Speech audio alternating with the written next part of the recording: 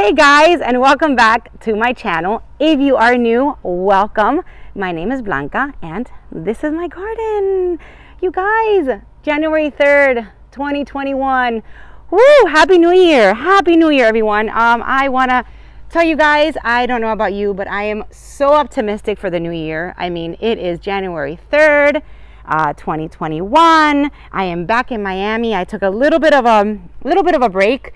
I actually just got back last night. Went with my family up north, had some quality family time. It's been about 2 weeks and I am finally back home, and it's so good to be back. It's so good to be back when it's warm. It is probably 80 degrees right now. Hot for many, but to me it is perfect. Especially when you're coming home from very cold weather. And before I left, it was actually really cold. That's why I wasn't out here. So it's so nice to be back in the garden, you guys. I want to walk around. I want to share with you guys what's new, what's growing, how my orchids are thriving without any water or fertilization for about a month. It was really cold, so when it's that cold, I don't like to water them, and especially not fertilize. I fertilize once a week, but it's been a while, so I want to say my orchids have not gotten a good fertilizing probably in about a month. So today's going to be the day I'm going to water, I'm going to fertilize, I'm going to spend most of my time out here in the garden because it has been a while. So I'm going to walk around, we're going to walk around together and just see what is going on. I can tell you that my cherry baby is still in bloom. 4 beautiful spikes full of flowers, and it's been in bloom for a while. I can tell you that probably now in 2021, I am going to be probably attaching more cherry babies. I love the way they look. I love the way they smell, and they actually thrive. They actually do amazing mounted. Those, my dendrobiums and my phals, I love to have them mounted because they love it. So there you go. That's my cherry baby in bloom, and she's been in bloom for a while. Now I did attach a lot of other cuttings, which are starting to also spike up, and they do take a really long time to bloom. So expect to see a flower spike on a cherry baby for about 2 months before it starts to flower. So I have also here many cherry babies mounted also, and I've got some flowers in them. Now not all of these are the same cherry babies. I've got Cocoa Peach, I've got Cherry Baby Redolence, I've got the Cherry Baby Heavenly Scent, I want to say, or Sweet Fragrance. So I've got a bunch of different hybrids just mounted on all over, and I want to attach more. Of course I do. So my phals are starting to all spike. That's a long flower spike right there. Not sure what color that is because I have them everywhere, and when I started mounting them, I didn't even think of putting them color coordinated. So I'm going to have many different colors when they start to bloom, but that's okay. And then let's see my orchid section, you guys. Yes, I still have not moved this. I asked my husband and my son to please move this around right before we left, and of course it got crazy with Christmas and it never got done. So hopefully this will be the week when all of my vandas get relocated, because I do feel that in this spot they are getting a lot of sun and I'm seeing a lot of yellowing leaves. So my vandas are still there. I have got nothing in bloom except for this this vanda right here, which was in bloom before I left. So she's been in bloom for about 3 weeks. Look at the colors on her. She smells amazing. She smells like jasmine and grape, and she is, oh my goodness, she smells really good. And she is from Banjang Orchids, which is one of my favorites. And this is a Vanda Denisoniana with Pumila and Mimi Palmer. So there you go. She's still blooming. Nothing else is in bloom. Nothing else is in spike. And to me, you know, my vandas did really well when I had them attached, or I had them hanging from my windowsill. Ever since they're out here, they seem to be happier, but I'm not getting as many blooms. So I had them in here, which was darker, so I thought that was the problem. I brought them out here, which now I think is too much light, and then they're gonna go back in there, and then we'll see what happens. So Let's see how that goes. My cattleyas this year have not bloomed for me as much. And I've got a brand new flower spike on this one, this vanda right here, which I am not sure where the tag for that one is. But I can tell you because of the pot, it also came from Bangjang.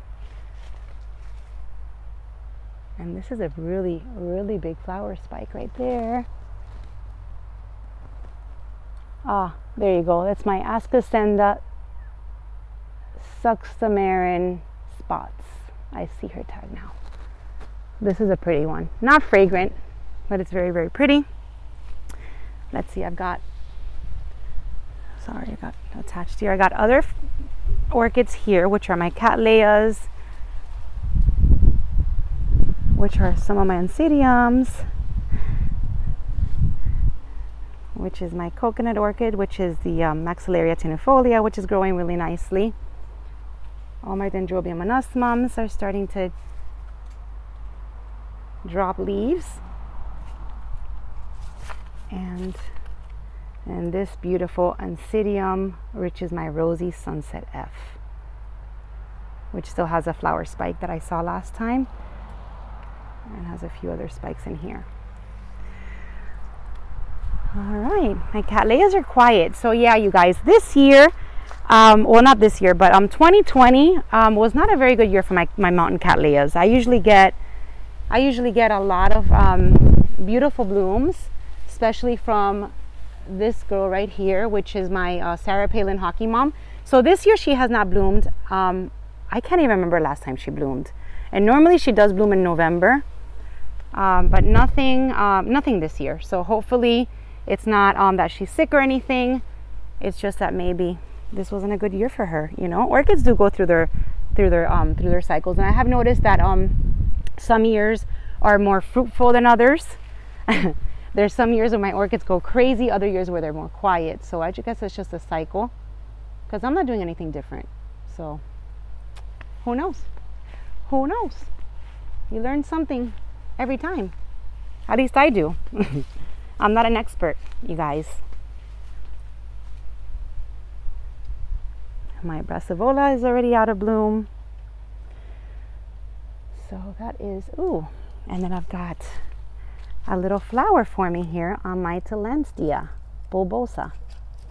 Look at this. This is so pretty. This one also came from Bangjang, and even in their smallest plants, they always add the pretty holy pot. All right, my driftwood is doing good. And you guys asked in the last video, what were these orchids here? So these are, and right now they don't look too good because I haven't been here. So all these have a bunch of fallen leaves on them. But these are my my Cymbidiums. So you guys said that some Cymbidiums do good attached, which I will probably attach these. I just want to have them here and kind of acclimate them a little bit before I attach them. So that's my Cymbidiums right there, and we'll see how that goes. And then as far as my driftwood, I'm getting some flower spikes from this mini fowl. Driftwood is looking good. It's being kept hydrated right under here. And then I've got this beauty, which is still in bloom, which is my fowl. I think this is the Gigabelle. So this is probably the fowl Gigabelle. And look at how vibrant these colors are. So I did get a new phone for Christmas, and this is the first video that I make with it, and I can already tell you I am loving the way that the colors look, and everything looks so pretty. Anyway, so let's keep walking. It feels good to be home. Oh, it feels so good to be home. You have no idea. I mean, I love to go on vacation. I love to go away with my family, my kids, and but once I get home, it's like, wow, I'm so happy. Let's see. So a lot of my orchids, a lot of my phals that I keep in baskets are starting to sprout.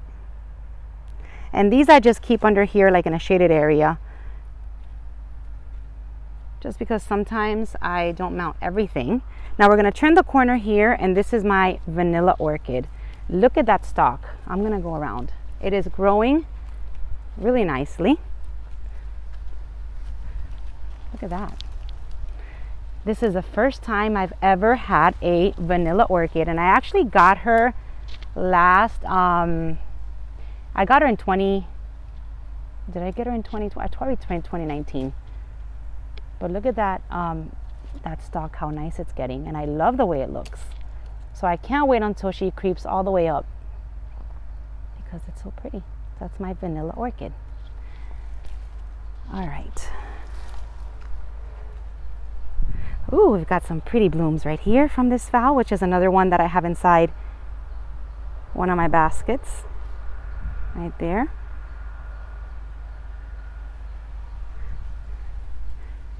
Look at that. Wow. Look at those colors. That is beautiful. And it's got multiple spikes. And this is where she's been kept. So she's in a very shaded area right here by my jasmine vine, and they're doing really nicely. So what I do is that I get these, I buy these at Heavenly Garden, which is a nursery here in Miami, Florida, probably the Redlands area, either Redlands or Homestead, not sure. But they have amazing phals, and after I have after their flowers fade, I go ahead and I either attach them on my palm or I put them inside baskets, and they do amazing, and they just flower all the time. I've got a beautiful I've got a beautiful bloom from my Bolera Big Shot Hilo Sparkle. There you go. And this Bolera it's been blooming this year a lot. And these are all of my Oncidium. This is my Pacific Waters Paul Pride with another flower spike. Oh, my twinkle, it's finally out of bloom. So this little twinkle right here, this is a little flower. So this one took forever for the flowers to bloom. I mean, it had these spikes, I want to say, for like 3 or 4 months, and then it finally bloomed, and then the blooms do last a long time once they open. And I can't find the tag now. I can't find the tag for this one now, but it's already faded. And then here is my Gumbo Limbo tree, which, let's see what's blooming on here. So I have another Bolera Big Shot Hilo Sparkle right here. And this one gave me multiple blooms. And then you have the other one that's inside a clay pot over there, which is also blooming. So these are very pretty, and they are fragrant. Yes, they are fragrant. Kind of smell like the Miltoniopsis. Such a pretty flower. Look at that. And they do smell like really rosy. So they are fragrant, and they're so pretty. And these actually, as you can see, are attached. So they like to be attached. They like to be out here. Miltoniopsis, not too much. Those I keep inside my bathroom, and those are still in bloom, believe it or not. And then I've got another flower spike from another phal. There you go. All right, so I want to bring you over here because I did spot this beautiful phal in bloom. Look at that.